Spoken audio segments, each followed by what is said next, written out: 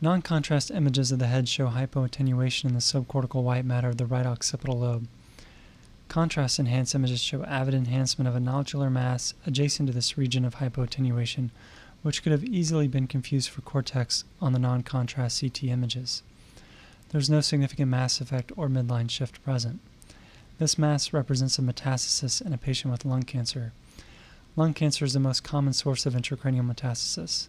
These commonly are located at the gray-white matter junction in the brain, and about half of these can be solitary.